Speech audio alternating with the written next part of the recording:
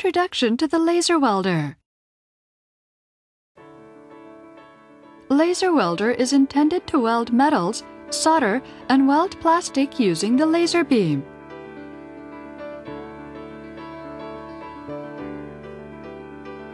What is a laser beam?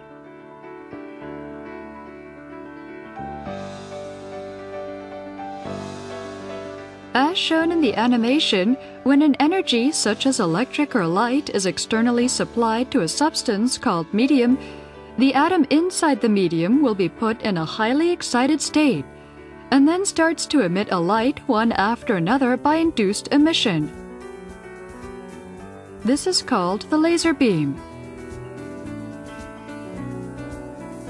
This medium could be solid, gas, or liquid, and each has its own characteristic for different application.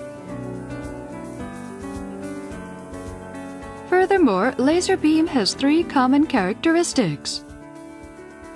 Monochroic characteristic with the same wavelength.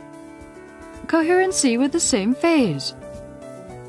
Directionality in the same direction.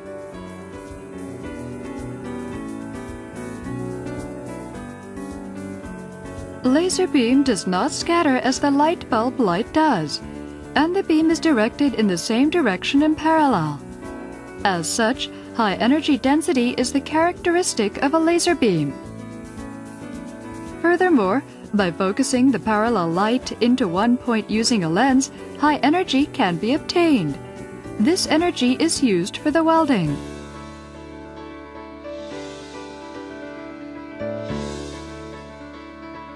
There are three advantages in laser joining. As the focusing diameter can be made small, it is most suitable for precision welding. Because it is a non-contact method, deformation of the work by welding can be reduced. Because of the high energy density, welding duration can be made short. By utilizing such features, the laser joining is used in various application fields. This completes the introduction to the laser welder.